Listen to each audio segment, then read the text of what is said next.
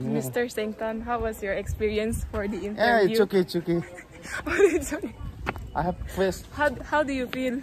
I feel good. You feel good? Do you think you'll be selected? I don't think so. It depends on them, no? Yeah, what if you get selected? Yeah, I will go for that. If you don't get? Yeah, it's okay, no issue. Okay. It's part of human. It was nice to go for the interview. Yeah. Really? Only both of us from our class, nah? Many times already. Hello and Kardom everybody, welcome back to my new vlog.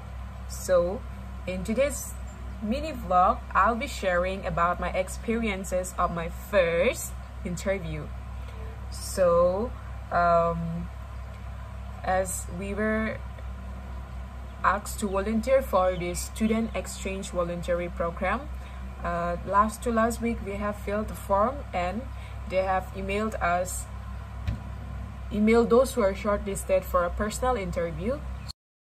So today we had a personal interview for this student volunteer exchange program, and my interview went very great, yes. And I have been told that there were 30 students who have volunteered for this students exchange program, and from this 30 they'll be selecting just the 10 students.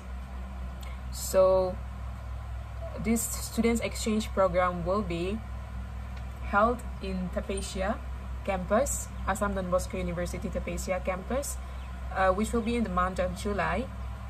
And I guess so the students from Ireland, they'll be coming to our campus and will be among them doing the work together, yes. And there will be those who are selected for this students exchange program. We will have to pay the registration fee, and it's my very first time, so I don't know much yet about what are the things that will be taking place. But my interview, it is my first interview with, like, I mean, there used to be kind of like Viva during the school colleges, which is similar to kind of like an interview, but today it's my very first time with sitting in front of 3 teachers and taking the interview taken by them. So in the interview, first I was asked to introduce, and they have asked me some personal questions like my skills, hobby, and why I should be the one to be selected among those 30 students. Yes, so I have answered what I had to answer,